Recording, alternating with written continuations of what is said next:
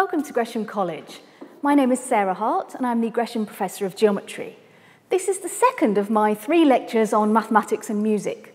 My first lecture was on mathematics and musical composition. If you missed that one, don't worry, you can go and watch it on the Gresham YouTube channel whenever you like. This time, we're going to explore the mathematics of sound itself.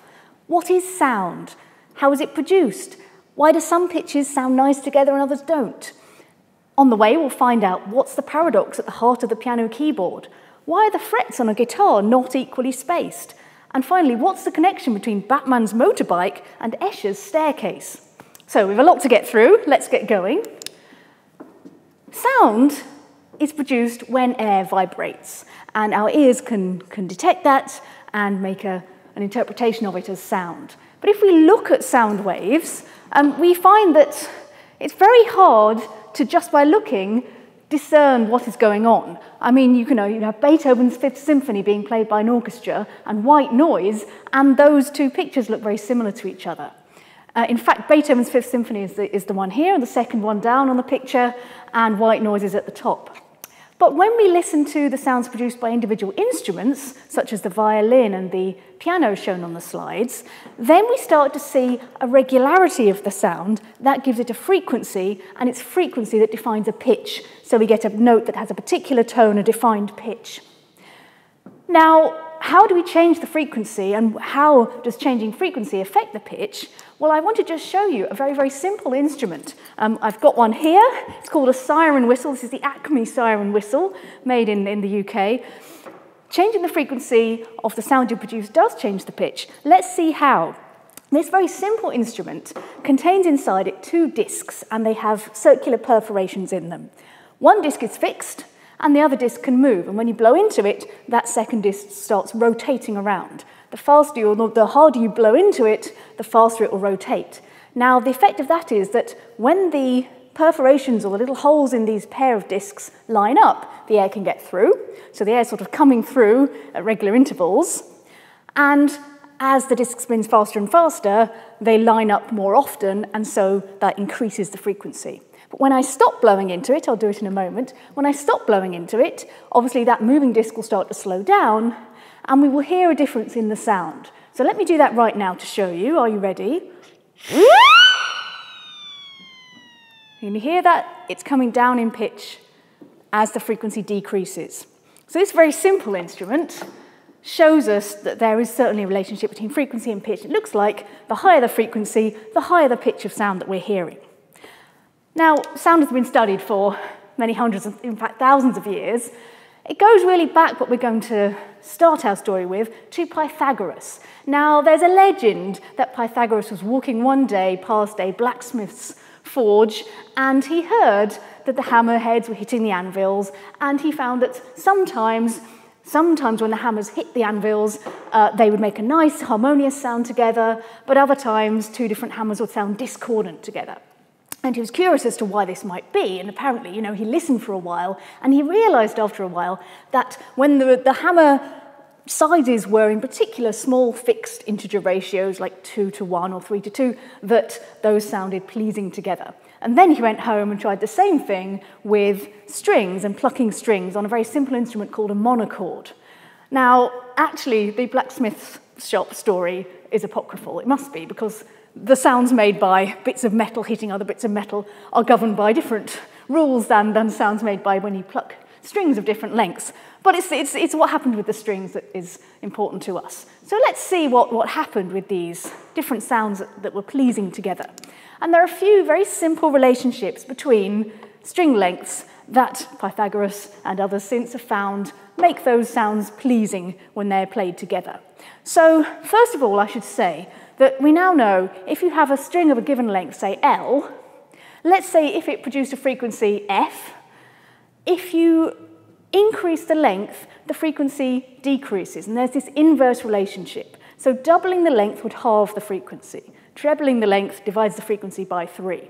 So this inverse relationship is well established. What we're going to do from now on is we're going to talk about frequency rather than lengths of strings, such that we can apply it to different situations, not just Pythagoras' monochord. But the relationships that Pythagoras found are shown on the slide. If you take your initial piece of string of length L and then you halve its length and play the two sounds together, string and half-length string, those two sounds are pleasing together. We'll play you some of these in a moment. Nowadays, and that means the frequency is doubled, nowadays we would say that the second note corresponding to the shorter string, double the frequency, is an octave higher than the first. On the other hand, if you take your string and you double its length, that halves its frequency, and we would now say that the second note was an octave lower than the first. We'll play some of these sounds, as I said, in a moment. The other two ratios written down here, again, very small number ratios. So you take your piece of string and you compare the sound it makes, piece of string, you take your string and your stringed instrument and you compare the sound it makes with one that's 2/3 the length. Well, remember, we have this reciprocal relationship between length and frequency, so the frequency is multiplied by 3/2. That interval nowadays is called a perfect fifth, and those two sounds are pleasing together. Finally, the sound we would now call, the interval we would now call a perfect fourth, is the one where you have a piece of string and then you pluck it and you then take one that's 3/4 the length of your initial string. So that corresponds to a frequency increase of 4/3. Right, so these simple ratios involving the numbers 1, 2, 3, and 4 produce pleasing sounds together. I want to show you some of these and explain why we get these fourths and fifths and octaves. Where do those words come from? Because we're talking about ratios of 2:1 and 3/2 and 4/3. So what's that got to do with anything? This is only, not too much music theory involved, but just to show you the names of the notes on a piano keyboard. I have a very small, it's not a Steinway, it's just a little electric keyboard that has about a 2 to 3 octave. It's about this size range, just to show you some of these sounds. So, to begin with then, on a piano keyboard, there are lots of notes you can play. The closest you can get is when they're adjacent to each other. So we might have a pair of white notes that don't have anything in between. They don't have a black note in between. So I've shown you on the slide, I've highlighted an E next to an F, which if you play them together, they do not sound nice. Ugh, horrible. But that's E, that's F. So they're very close together. We say that they're a semitone apart. Another semitone difference is between B and C. Again, they don't have a black note in between them. Okay, very close. Now, sometimes the white notes do have a black note in between them. And in that case, so I'm playing you an F here, it's labelled F, this one here. And in between the F and the G, there's a note that's a bit higher than F. Here it is. And we call it F sharp, it's a bit higher. And it's also a bit lower than G. There's G, and there's that note again. And so we call it alternatively G flat. So those are the semitones on a keyboard. Now in an octave, altogether, what is an octave? So octaves are the gaps between notes of the same name. So I'll play you some C's here, C. So that's an octave interval. Well, play it properly. And you can see those sound so similar to each other. These two notes sound so similar to each other that we almost think of them as the same thing. They have the same name, they're just in a different register. And when a group of people is singing in unison, for example, then often, the men will be singing an octave lower than the children, say. So these notes are so similar, and they do sound pleasing together, and they're very harmonious. So that's an octave. Now oct means 8, so why is that the case? Well, it's because, although there are 12 of these very small gradations, semitones that we've mentioned in an octave, let me hear them. That was 12. 13th note is back to where you were. But if you just stick to the white notes for starting on C, and if you replicate that particular pattern of tones and semitones starting on any note, you get what we call the diatonic scale. And I will count through the notes. If this is 1, 2, 3, 4, 5, 6, 7, the 8th note is an octave above where you were. Okay, so the 8th note makes your octave, hence oct. So if the 8th note is an octave interval, then what's the 5th note? Well, let's hear them. 1, 2, 3, 4, 5, count in your heads. That is an interval that we call the perfect fifth, and it's the 5th note of the scale. Let me show you. Here are some fifths marked out on the keyboard. So they sound like this, but you could also have or any other gap of that exact size is one of these perfect fifths, and these are ones that Pythagoreans liked. So this is corresponding to a frequency ratio of 3/2. So you multiply your first frequency by 3/2, and you get a higher note, and it's here. Okay, so all of those are perfect fifths. And that's one of the ones that the Pythagoreans liked, as well as octaves. The other one that they thought was particularly beautiful was the perfect fourth. And so this is the fourth note of the scale. If you start with a C, then the fourth note will be F. C, D, E, F. Okay, so let's see those. There we are. That's that interval perfect fourth. And of course, you can have a perfect fourth. You just multiply whatever frequency you start with by 4/3. That's the ratio that the Pythagoreans found. Here's another one. Here's another one. And so on. So these ratios are the ones that were thought to be the most beautiful and corresponding to the nicest sounds in combination together. So, what's this paradox at the heart of a piano? Well, on a bigger keyboard than I have here, take a nice big grand piano and start at a very, very low note, for example, a C. And what we're going to do is we're going to keep going up in fifths. So that means we keep multiplying our frequency by 3/2 and produce these nice perfect fifth intervals. So we could start with our C and go to G, and then we could do another one, and then another one. So, and we keep going and keep going. And if you do that, then eventually you start in the first one with a C, say, and then you keep going until you've done 12, and then the 13th one, the first one is 1, so if you do 12 whole perfect fifth intervals, you will get back to a C. It's another C a long way up.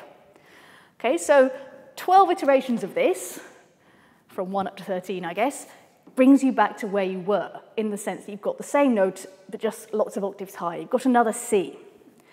So, okay, fine, but we could then do that jumping, instead of in perfect fifths, we could jump in octaves.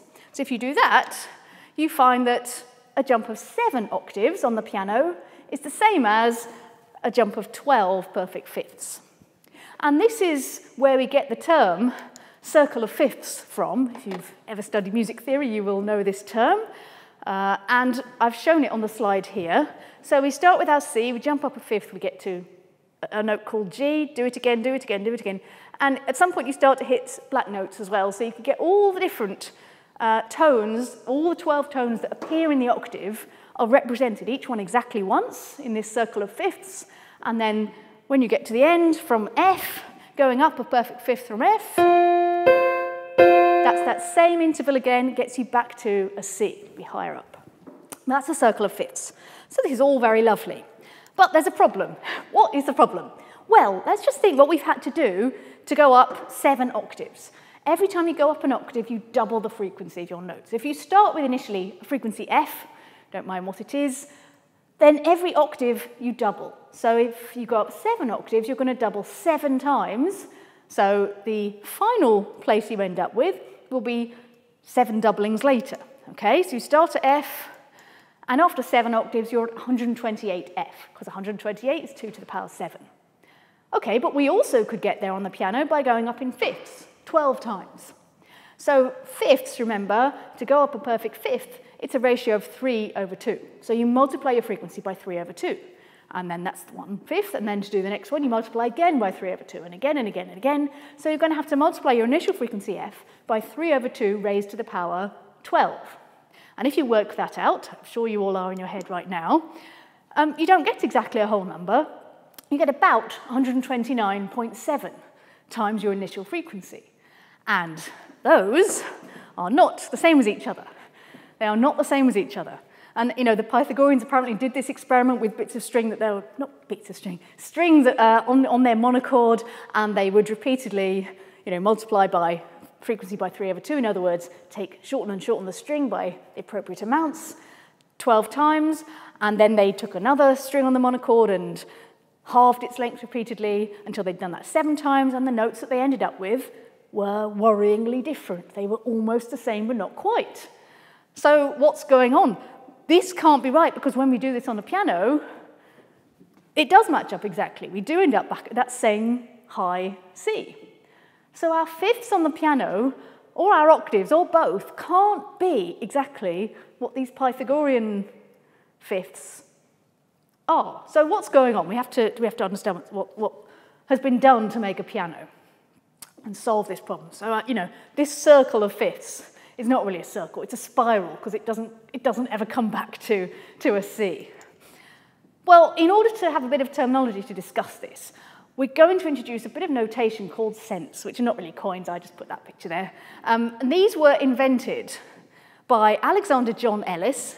He was a Victorian person who was working on different kinds of tunings that you could use. And he invented this subdivision of the octave into tiny, tiny increments called cents. And there are 1,200 of them in an octave.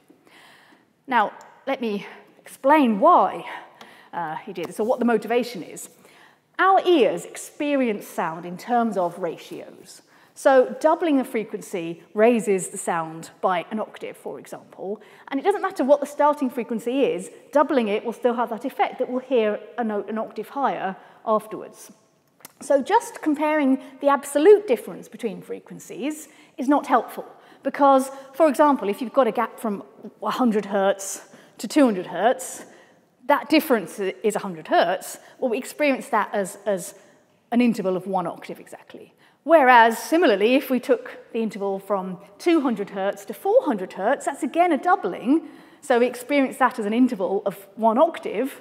But of course, those absolute differences are not the same. In the first case, it's 100 hertz. In the second case, it's 200.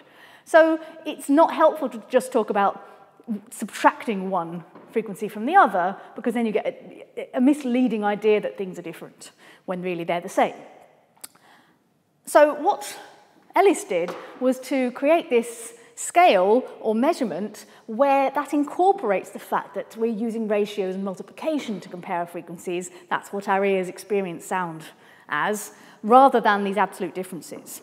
So there's a little bit coming up. If you've never seen a logarithm before, just maybe look away for 30 seconds. For those of you who have, you will understand what's about to go on, because what we do is we work in terms of ratios of frequencies. So that's what we care about, not the absolute frequencies, but just their ratios. So if you have a frequency f2 over f1, and you want to find that ratio, then it will be equal to c cents, where, here's the ratio, it's 2 to the power c over 1200. So we want to find this c. And we do that by rearranging the equation. And if you have an equation with powers in, exponents, then the way to solve and to find c is to use logarithms. So if you do that, you find that the frequency ratio you're after, if you've got the ratio of r, like 3 over 2 or 2 over 1 for an octave, it corresponds to 1200 log to the base 2 of r cents. So, as I say, don't worry if you don't know what logs are. In a few minutes, we'll be talking about cents, but you won't need to remember the derivation. So the good thing about this is that if you have a ratio, let's say R1, maybe it's 3 over 2, and you've converted that into cents, which is some proportion of an octave, and maybe you've converted it and it's A1 cents. And then you want to follow that by a ratio R2, and that one is, say, A2 cents. So the sort of thing you might want to do is you might want to start at a note, then you might want to go up by a fifth. Okay, that will be multiplied by 3 over 2, and then you might want to go up from that note by, say, a fourth. Okay, and you should find that from the very first note to the last, that's an octave. So a fifth followed by a fourth ought to be an octave. And if we think, what are the ratios? A fifth is 3 over 2, a fourth is 4 over 3, and 3 over 2 times 4 over 3 is 2, okay, which is exactly the octave.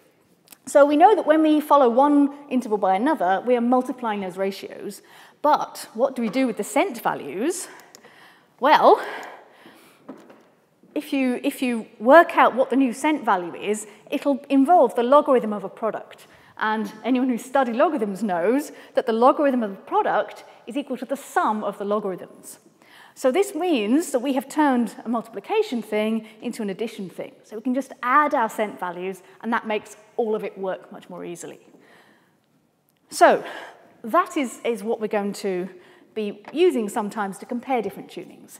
And just to mention before we move on, that difference that we found between 7 octaves and 12 perfect fifths, that 128 versus 129.7, That is about a difference of 22 cents, roughly, between those two tones, very close. 22 cents. Doesn't sound very much, but the human ear is very sensitive. It can detect anything above about a 5-cent difference in tones. So that is very, very sort of discernible and troubling to the human ear, that two notes, they would sound horrible together. They're too close, but they're not the same. We can detect, as I say, anything above about 5, anything up to sort of 10, it's tolerable unless you're, a very, very highly trained professional musician, but 22, everyone can hear, and it's just not good enough. So that's the challenge.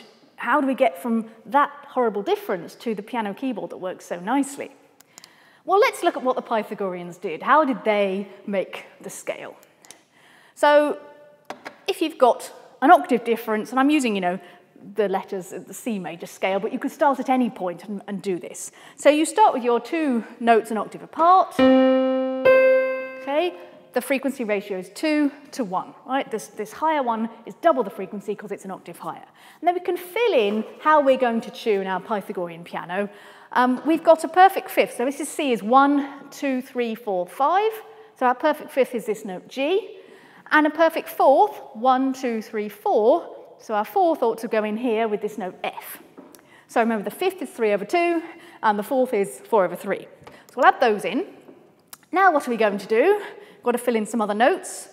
Okay, well, we can go down a perfect fourth from G. 1, 2, 3, 4. How do we go down? Well, it's like the reverse of going up. So we multiply by 4 over 3 to go up a perfect fourth, then we ought to multiply by 3/4 to go down a perfect fourth. And if we do that, that's our G. That's our G going to D.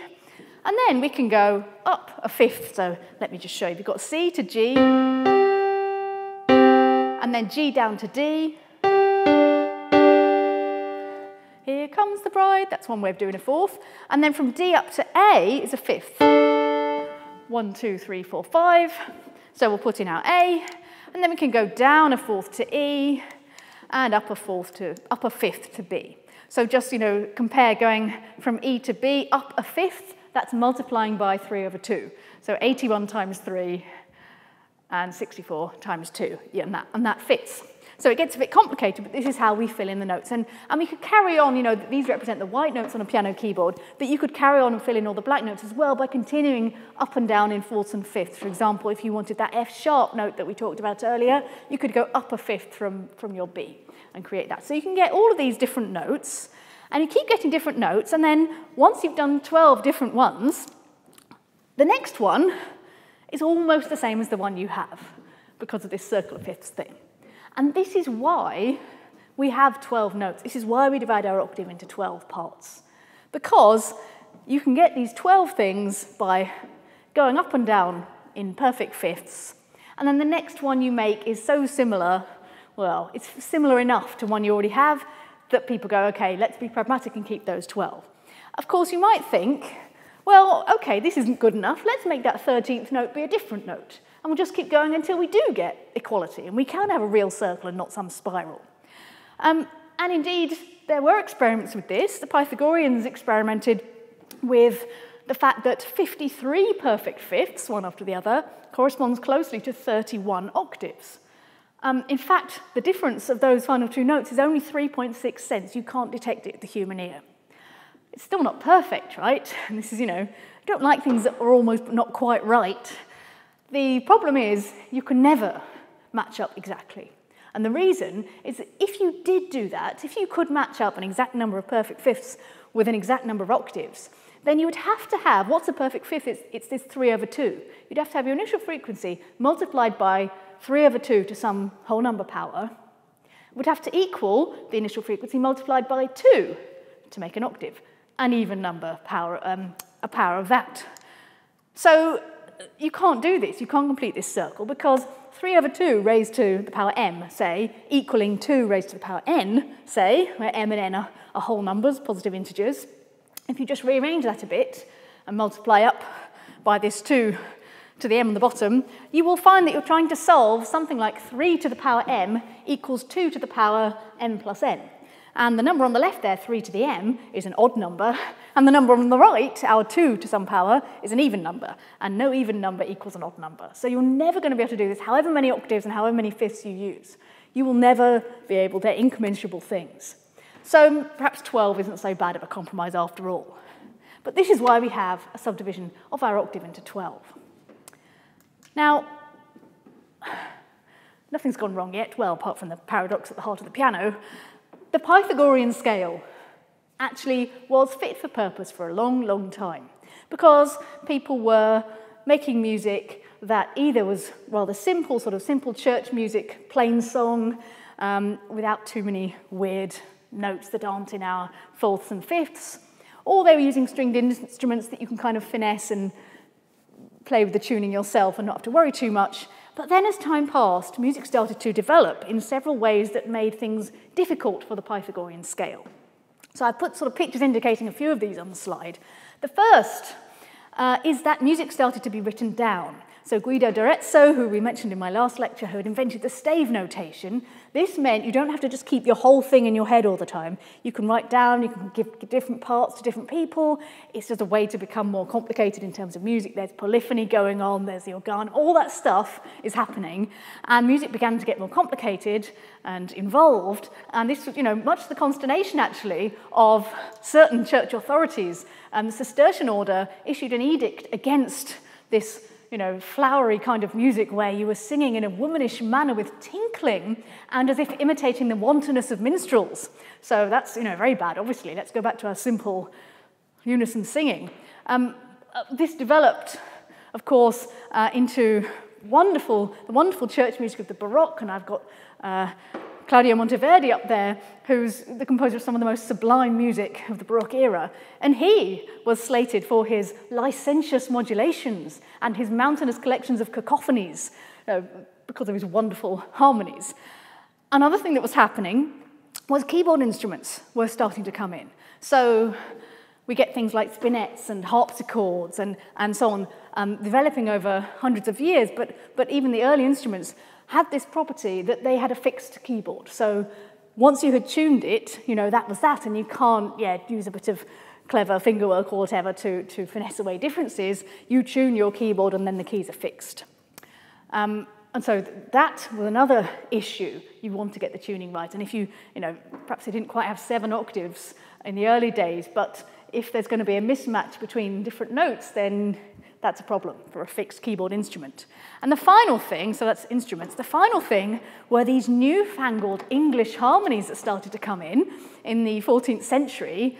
And proponents of this, very influential composers like John Dunstable, brought these harmonies across to Europe. And so, within 100 years, everyone in Europe was playing these amazing New English harmonies, which are thirds and sixths. So these are new intervals we haven't yet spoken of. Maybe I can play you. So here's a note and then an interval of a fifth up and then another octave higher. Right? Nice little chord there. If I add in, I've now turned that into a major chord and sort of a happy sounding chord. And that note I added in was what's called a major third. That's that little interval. In the C major scale, it would be the note E. On the other hand, you can start with your same austere chord and you can add in a minor chord now. And that's because we've put in a minor third interval. You can have corresponding major sixths and minor sixths. And these new intervals were very popular. Everyone was using them in their music. And there is an issue with the Pythagorean scale, as we will see, because our pure major third that people were starting to introduce is the one that corresponds to a frequency interval of 5/4. So again, a small number ratio, one of these nice little integer ratios. Now, thinking about that cents value, there's 1,200 cents in a whole octave. The pure major third that everyone liked has a value of 386 cents compared to the first note of the octave. And a minor third is a 6/5 ratio, just to say. Now, the Pythagorean major third, the one that we produce between C and E in our Pythagorean scale, actually has a cent value of 408. Of course, you won't remember back to them, but the ratio that was used, derived from fifths and fourths, was 81/64. That's 408 cents, and that is very different from 386. It's different enough to be clearly detectable and people not to like it. They want their pure thirds. So people were trying to come up with what can we do to get around this. And Ramos de Pareja came up with what was called just intonation, and I'll show you what he did. So I've got a comparison there on the slide between the Pythagorean scale and the Ramos scale. And the blue parts are the ones where it stays the same. So Ramos said, we will keep our fifths and our fourths. So that the F and the G, the perfect fourth, perfect fifth, they're fine, they're safe. We'll keep those. And we'll still go down a fourth from G to D, we'll get that. But then we're going to replace some things. We will have a nice 1, 2, 3. This is our major third. We will have the pure third. We'll have that 5/4 ratio.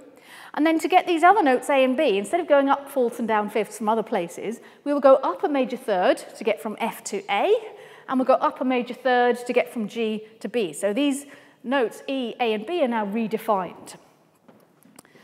Okay, so this is a change suggested. And of course now, if you play a simple melody in C major, in that exact key on your instrument, you will get your nice thirds and your nice sixths, and you'll also keep your fourths and your fifths.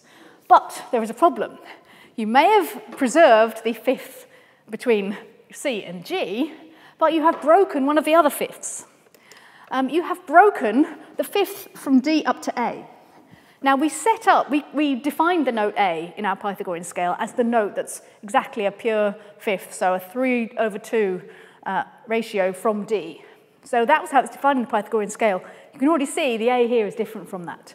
And if you work out the difference, the ratio in this Ramos scale from D to A is now 40/27, not 3/2. It's actually more than 22 cents away from a pure perfect fifth. So this is scandalous. You have broken the saintly perfect fifths. You can't break pure fifths, people said. And you know, there was a lot of argument about, okay, this scale has a major third, but what is the cost? So what are we going to do? How do we fix this? This is not the answer. So the next kind of major step, I mean, there's hundreds of people trying to suggest what to do throughout this time. The next major step, I think, in the story is a practical solution, so a pragmatic solution, which was reported by Francinus Scafurius, whose book Practica Musicae came out in 1486. And he was reporting a solution by local organ makers. So he was the Kapellmeister at Milan Cathedral, and he said, okay, what the organ makers are doing is they're sort of tempering a bit their fifths. And why and how are they doing this? So this practice is called temperament or participato, and this is where we get the word temperament from in music terms. So what they were doing was they were saying, okay, I would normally make my E note. One way of doing it is you keep going up in perfect fifths from C, and once you've done 4 of them, you get to this note E, which is a third above. There's another C there. 1 C, another one, another one. So you kind of go up 4 perfect fifths, and that gives you your E note. You can then bring that down 2 octaves by multiplying its frequency by a quarter to define that note E that we defined as 81/64. So going back up 2 octaves, 81/64 times 2 again gives you 81/16. That would be the Pythagorean definition of this E. And it's obtained by doing 4 perfect fifth intervals, or pure fifth intervals of 3/2. Okay, so what they were doing, the organ makers, were saying, we actually want this E to be a major third above its nearby C. So we want it to be 5/4 times that C, the frequency of that one. Or equivalently, it needs to be exactly 5 times that C 2 octaves below. That's what you want. So what you currently have with your Pythagorean tuning is you have 4 perfect fifths that gives you 81/16. And what you want is a pure major third, which is 2 octaves above the major third here, and that's exactly 5. So you want this note to be 5 times the frequency of your initial starting point, but what you would have in the Pythagorean tuning is 81/16. So what they did was just sort of adjusted their fifths. Each of the fifths, they just made them a bit smaller, just a little bit, in order to get rid of that extra 16th, because 80/16 is exactly 5. Now, what you would need if you want 4 of the same interval to equal multiplying by 5 is you want some number x such that x to the power 4 is 5. That's what you want. But this obviously is beyond, a 15th century organ maker probably to calculate the 4th root of 5. What they, I'm sure, were doing was just tweaking it a bit so it worked. But this, if you were solving this mathematically, this is the number you would need. You'd need a number whose 4th power was 5, and you could take the 4th root of 5. When you do this, and you just sort of squash your fifths a little bit, the new perfect fifth, so from C up to G, is 697 cents. The pure fifth is 702, so you can't tell. Now, once you add in a few more of these, you start to be able to tell, but it's still, it's okay, it's acceptable. So this is like a reasonable solution. You've got something that just deviates slightly from the pure fifth, but very hard, you can't hear after just one interval of a fifth. This is called mean tone temperament because it involves taking geometric mean of some of the intervals. Now, this is not the perfect solution. Here's why. If we're using our mean tone temperament to tune our keyboard instrument, then let's see what happens when we start with D and we try to play D major. So D major, here's a D. Oh, here it will be in a minute. Okay. That's my D major. And the third note is F sharp. Okay? And that's our major third. Nice major third interval. On the other hand, if we drop down a semitone and try and play the scale of D flat major, which is this note here, we find the fourth note should be G flat, right? So that's a major third down to D, but it's also a perfect fourth down to D flat. Okay, so this note is F sharp and G flat at the same time on a piano, but actually in mean tone tuning, they are different things. You can't do mean tone tuning to get something that is both F sharp with respect to major third with respect to D and a perfect fourth with respect to D flat. So this is the problem. Our notes are having to do double duty and to be more than one thing, and you can't be all things to all people. This is the basic problem with mean tone temperament. You can maybe get one scale right, but you can't get everything right at once. Now, to fix this, people said, okay, right, I'll just make a keyboard with lots of keys on it, and I'll give you an F sharp and a G flat separately, and then you can't complain. So this is Mersenne here. He wrote a very influential book called Harmonie Universelle in 1636, which included lots of diagrams of keyboards that had extra keys on them, so that you could incorporate all the tunings you like. Here's one that has 27, see? 27 marches sur l'octave, 27 keys in the octave. And there's all sorts of different, you can have all the F sharps and G flats you like and everything else in between to get your tuning right. I mean, these things are hard to make. They are hard to play, they are hard to compose for, but this is the kind of solution that was being thought of to try and make things better and add in everything everyone might want. Ultimately doomed to failure, I would say. But the apotheosis of this was the instrument made by Niccolo Vicentino, the archicembalo, I think it's how you pronounce it. Now, this instrument here, I'm going to show you a blown-up version of what's happening down here. It's not a great quality photo, but sorry about that. But maybe you can see, and I'll show you a diagram of it. It has 6 rows of keys. There is so much going on. And there's all these different values you can make, and you can tune it as you desire, such that you can get all these little increments and changes and different things and various kinds of mean tone tuning going on at the same time. This is a very complicated instrument and, did not catch on. What did start to become received wisdom eventually was the idea of equal temperament. So we'd already seen with mean tone, you split equally kind of 4 intervals, you split them equally to get your major third. Why not just do that with the whole octave?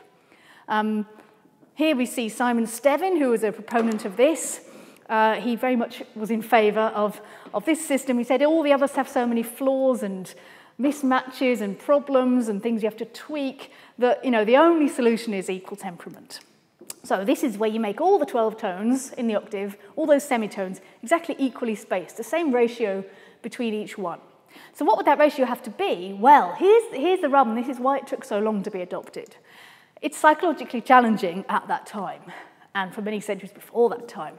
Because if you want to divide an interval of an octave, so that is eventually a doubling, oh, my hand should go this way, a doubling of the frequency equally into 12, then you want some number x whose 12th power is 2. So that interval between each consecutive semitone is going to have to be the 12th root of 2. Now, this is not a rational number. It can't be expressed as a fraction. You know, it's not, you can't make a geometric construction like the square root of 2. Okay, it sort of at least has some familiarity because it's the diagonal of a unit square, but the 12th root of 2, that's very hard to access, you know, and understand what that is. And in an era where, you know, still negative numbers were being treated differently from positive numbers, if you think about how they would solve cubic equations and things, you know, this is a big step. Stefan was definitely in favour of using all kinds of numbers equally, negative numbers, imaginary numbers, irrational numbers. So he was saying, this is clearly the only way we should do this. Everything else has got so many problems. You know, the ancient Greeks were foolish to have persisted with the Pythagorean system, even though they themselves had detected a fatal flaw at the heart of it. But then he did say, you can't blame them because Dutch is the only true language of science. He was Dutch. And so, you know, obviously they were never going to have as much insight as me. But there we are. This is the equal temperament idea. I just want to briefly show you a little comparison of the cent values of our different scales, just so we can see. So the equal temperament, that just divides everything equally. There are 1,200 cents in a whole octave, so each semitone is 100 cents. So a fifth, the perfect fifth, is 7 semitones, so it's 700 cents. And if we compare to the pure fifth, 702, the Pythagorean fifth, obviously the same pure fifth, 702. The mean tone one, 697. These are all very similar. The fourths are undetectably similar. The major third in the equal temperament is different from the pure third of 386, and you can detect it, but it's much better than the Pythagorean 408 approximation. So this, you know, the benefits outweigh the disadvantages really, and this, you know, by now, of course, is adopted. It took a while, though, for it to be accepted, because people didn't like losing the pure fifths and, you know, making this approximation. Now, once you've accepted equal temperament is the way to go, there are still a couple of challenges. But before we talk about those, I want to just mention, it's a curious fact that actually the first person credited with an equal temperament subdivision of the octave is someone outside of the Western classical music tradition, which is curious because our tradition, where you have stringed instruments mainly, is what kind of gave rise to this idea of dividing into 12 and trying to make it equal. But so this is Tsai-Yu, who was working on this kind of arcane problem to do with an ancient religious ritual involving 12 bamboo pipes of different lengths that should each be able to produce, for each month of the year, equally spaced pitches. So he wrote this treatise on pitch pipes in 1584, and he used this approximation, 749 over 500 for a perfect fifth. And that is so close. That's 699.65 or thereabouts cents. That's a really good approximation to the 700 cents of the equal temperament. Okay, so when you're making a musical instrument, what do you actually do? You know, I can't say to my lute maker, give me the 12th root of 2 in all my intervals. You've got to have a practical method for doing this. And this is where Vincenzo Galilei came in, and he was a lutenist. And so he came up with this idea for how we're going to space the frets on our lute. Now, lutes come in all shapes and sizes. This one here is an arch lute. It's bigger than Franz Hauser's lute, but you know, it doesn't matter. It's what we do with it that counts. And in any case, however big or small your lute is, you have the same problem to solve. How am I going to get my semitone intervals in my frets? So what Galilei suggested was to use an old approximation to the semitone that had been put forward by the medieval theorist Boethius, who did not think it was possible to divide even a tone exactly equally because of this sort of objection to irrational numbers, I guess. And so that suggestion of Boethius, which Vincenzo Galilei put forward, was this 18 to 17 ratio. And that's actually a really good approximation, 99 cents. So it's not far off, and it's much, much easier to say, make an 18 to 17 ratio than it is to try and do the 12th root of 2. With this approximation, a perfect fifth is 693 cents, which, okay, it's not exactly 700, but it's not far off, and you can sort of finesse it a bit with, exactly which side of the fret your finger is on and so on. So it's okay, and for practical purposes it works well. This was widely adopted. So I just want to show you then the effect of this kind of thing on, actually this is still true even if you use the exactly correct 12th root of 2 ratio. Suppose you're going from the nut to the bridge, and that's to say it's the total distance of 1 meter, for the sake of argument. Then how are we going to produce the first semitone up? So that's kind of the initial note, and then where are you going to put your finger to go up 1 semitone? Where's your first fret? Well, you want to make that 18 to 17 ratio. So remember that our frequency is inversely proportional to the length. So we want to, from the nut to the first fret, we want to make this higher note, and so we want to take off 1/18 of the total, so that what is left, our new higher note, is of 17/18 of the length of the original string. So we take off 1/18, and so that's about 5.56 centimeters, let's say. That's where our first fret goes. Then the distance between the first and the second fret, you've now got this new distance, and you want to take off 1/18 of that. So it's 1/18 of 17/18. So that's a bit smaller, that's 5.25-ish. And then the second to the third fret, 1/18 again of what's left. So 1/18 of this 17/324. So that's about 5 centimeters and so on.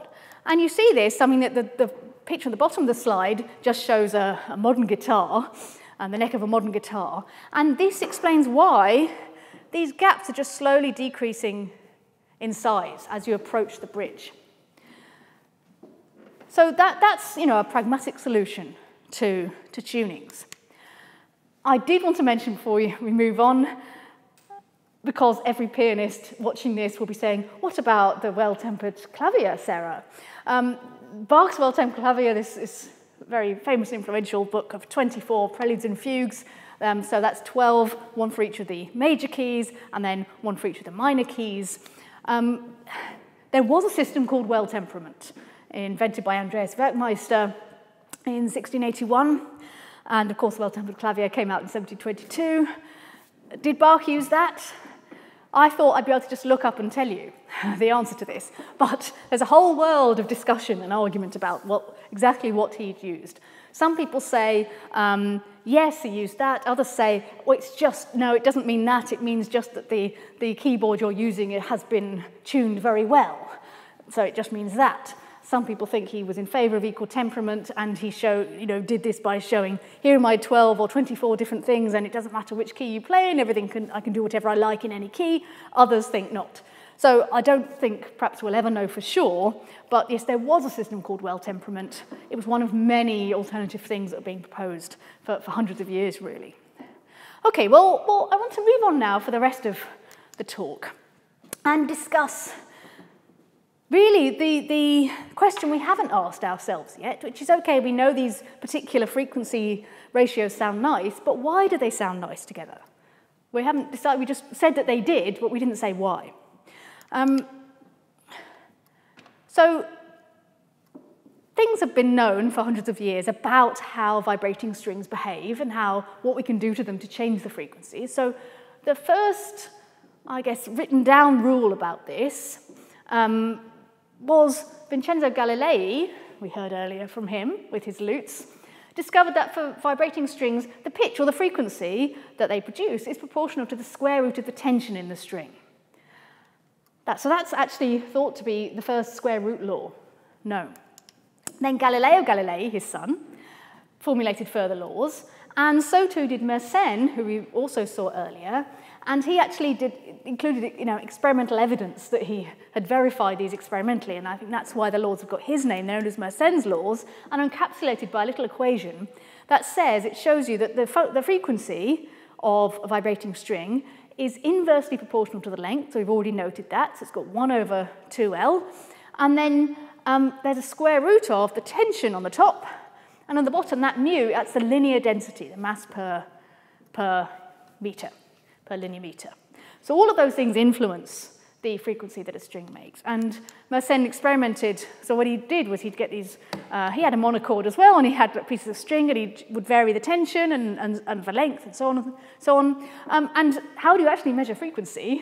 Well, what he did was he would get some, vibrating string, and then he wanted to understand its frequency. He would repeatedly double the length until he could actually physically see and count the vibrations.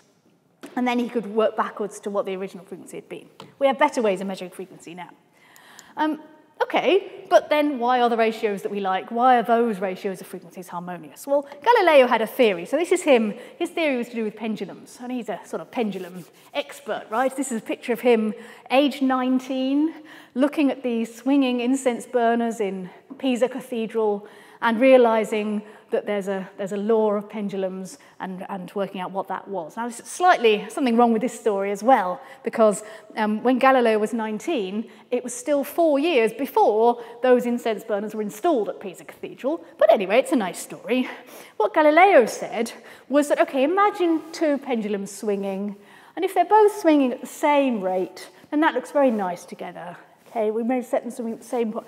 They look nice together, so that's all good. And if one's swinging twice as fast as the other, which I can't do, then that would look nice too, because they'd meet up very regularly. And that corresponds to our octave interval. And if one's swinging 3 full times in the time the other takes to do 2, then that also looks good. So it's these small integer relationships. They look nice if they were pendulums, so the sounds are nice together. Doesn't really work, doesn't stand up to argument. I mean, there's an obvious link between pendulums and sound anyway, but also ratios like 5/4 and 6/5 sound nice. They're our major and minor thirds, and 8/5, that's a sixth. They sound nice, but something like 7/5 doesn't. So why would that be? So this doesn't really work. Galileo said the worst possible ratio would be one where it was an irrational number ratio, so something like 1/√2. Now, we don't hear that much in music, and certainly not in Galileo's time, but of course everyone now will recognize that interval, 1/√2. It's called a tritone, because if you've ever seen The Simpsons, the cartoon, it's at the beginning of their song. The Simpsons. So we all know what tritones are, but yeah, this explanation of Galileo's is not really very helpful. So, well, other people were asking this question. Samuel Pepys was interested in this, and this is my claim. Samuel Pepys went to a Gresham geometry lecture about this, and I'm just doing another one a few hundred years later, the sequel. So in April 1668, he went with Lord Brunker, who was then president of the Royal Society, to the King's Head Tavern by Chancery Lane, and did hear of Mr. Hooke, the then Gresham Professor of Geometry, and my lord, an account of the reason of concords and discords in music, which they say is from the equality of vibrations, but I am not satisfied in it, but will at my leisure think of it more. Okay, so next day, like any sensible person, he goes to try and find it in a book. He went by coach to Duck Lane to look out for Mersenne, who we were talking about earlier, his book, in French, but it's not to be had. So, oh dear, so he's left to his own devices. January 1669, this is very optimistic. I'm in the right way of unfolding the mystery of this matter, better than ever yet. Fantastic. So what did he come up with? He never mentioned it in his diary again, is what happened. So, he obviously did not quite manage to solve the problem of harmony and concords and discords in music. Well, let's see if we can add a bit to the discussion. And the first bit we want to add is called the wave equation. So imagine you've got, a violin or something where there's a string fixed at both ends, and then you sort of disturb it at some point, you pluck it or whatever, you move it, and then it starts vibrating. So the sort of setup is your string is fixed at both ends, you disturb it at some time, t = 0, and then you're interested in, kind of as you move along the string, so the horizontal displacement x along the string from one of the fixed ends to the other, what's happening vertically? The vertical displacement y, what is happening? And obviously that's going to depend both on the time t and on your position along the string. So this will be a function, this vertical displacement will be a function of two variables, the horizontal, how far you are on the string x, and the time. Now I'm just going to show you this equation that governs that behavior. And again, I'm aware there are symbols in that equation that people may not recognize, that's completely fine. I'm going to sort of show you the shape of it at least. So for those who do recognize a partial derivative, that's what these things are. But what this equation is saying is that there's some sort of constant thing about the string, it's tension divided by its density, so that doesn't change.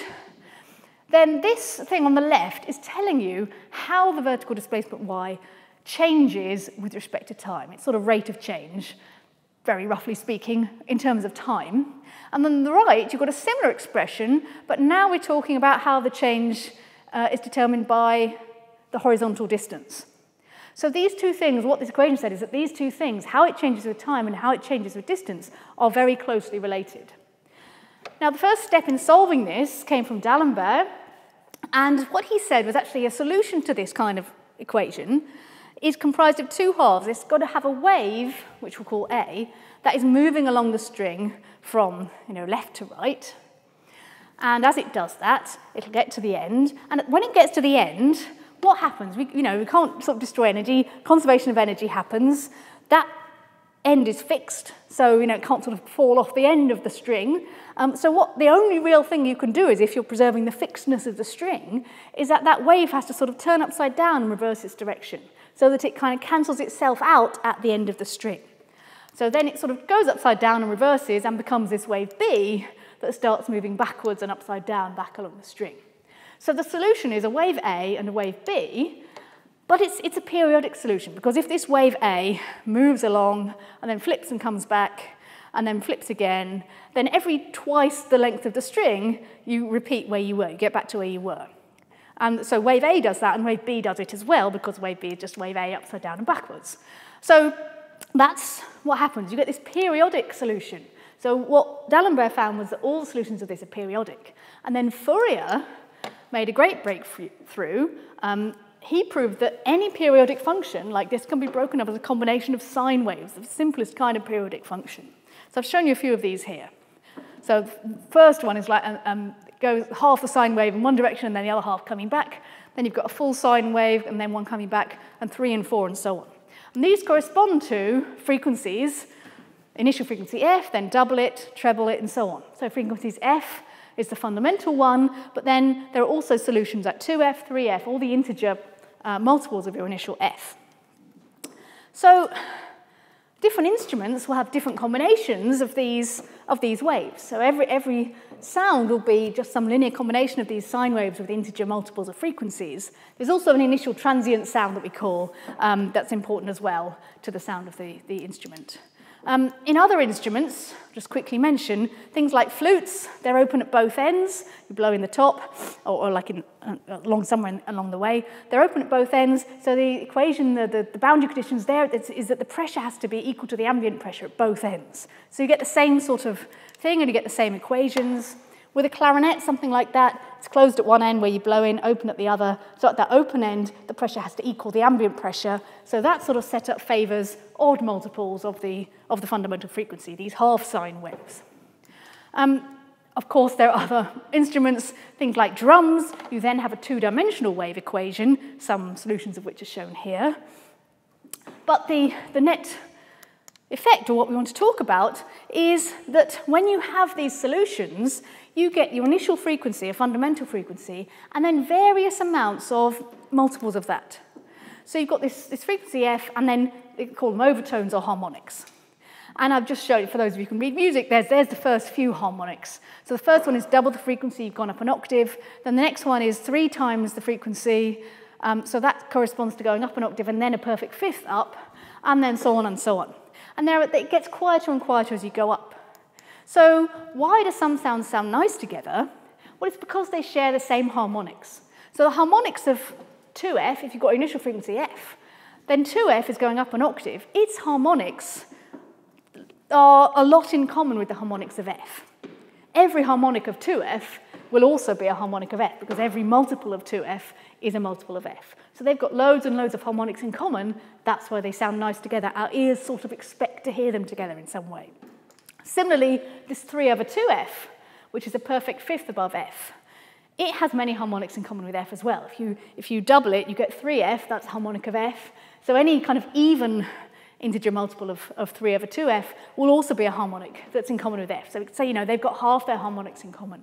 So this is a really plausible argument why these are sounding nice together. And that really answers that question about why some things sound good and others don't. To finish, I want to mention that now we understand how all these things work, and we understand about harmonics and overtones, we can actually use this to create some really weird auditory effects, like auditory illusions. So if you're interested in this, go and look up the work of Roger Shepard and Diana Deutsch, among others. I want to show you this thing called the Shepard scale. So how that is made, I'll play it in a minute, is that you create tones out of harmonics that are spaced 1 octave apart, and instead of, as usual, the lowest note being the loudest, fundamental frequency being the loudest, it's the ones in the middle that are the loudest. And that does a strange thing to your ear, as we all hear. Just watch what happens when this ball bounces up this impossible Penrose-Escher staircase. There it goes. It's going up. Still going up. Up some more. And still up. And up. It's going to go up forever. So this is exactly the same kind of illusion as the Escher staircase. It appears to keep rising forever. And this, if you take a glissando version of this, a continuous version, was used by Christopher Nolan in his film The Dark Knight in 2008 for the sound of Batman's motorbike, because he wanted it to be always accelerating, which corresponds to a constantly rising tone, which of course is impossible to do forever. But with one of these Shepard glissandos, you can actually cause that effect to happen. So that's how we get to Batman's motorbike. Well, I hope you've enjoyed this brief tour of the mathematics of sound. It went there. If you have, fear not, there's another lecture coming in January, which will be my third lecture on this topic, January the 5th at 1 p.m. You can go and sign up at Gresham. It's about the mathematics of bell ringing. Of course, if you haven't yet seen my first lecture, you can go ahead and watch that on YouTube right away. For those watching the live stream right now, I'll be available in the text chat afterwards to answer any questions you might have, so go ahead and ask those. But it just remains for me to say thank you very much for watching, and I hope to see you next time.